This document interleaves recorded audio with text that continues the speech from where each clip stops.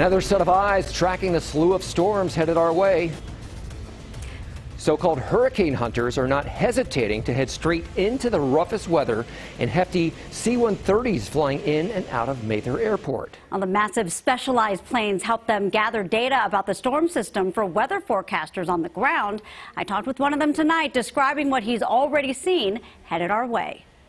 While you hunker down and do everything you can to dodge the storms, a team of hurricane hunters heads right into them. We basically drop weather instruments into these storms from a high altitude, which is trying to capture as much of the atmosphere as we possibly can. I caught up with Lieutenant Colonel Ryan Rickard over the phone between missions out of Mather Airport. He's a flight meteorologist with the 53rd Weather Reconnaissance Squadron, better known as the Hurricane Hunters, now gathering data on atmospheric rivers over the Pacific before the wild weather systems make it to us. And then yesterday, a prime example, our one airplane that was flying, there's actually a temperature where our fuel starts to begin to freeze. Rickard has already seen the nasty weather headed our way and used instruments to measure it. How helpful will it be for the current storms that we're having?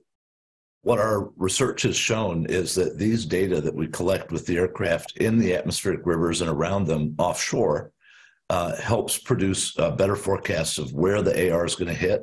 Climate scientist Marty Ralph with the Scripps Institute of Oceanography tells me not only will it help track the system, they'll see how strong it'll be and how long it will last. Well, it's one of the big challenges in the West is knowing which watersheds exactly are going to get hit very hard.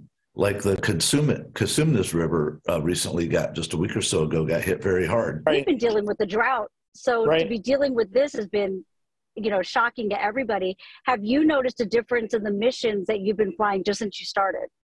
Well, I will say the one today actually was it was kind of precarious for the crew.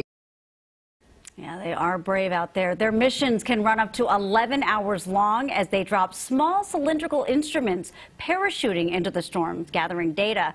They're gearing up to head back out tomorrow and bracing for a round of missions all next week.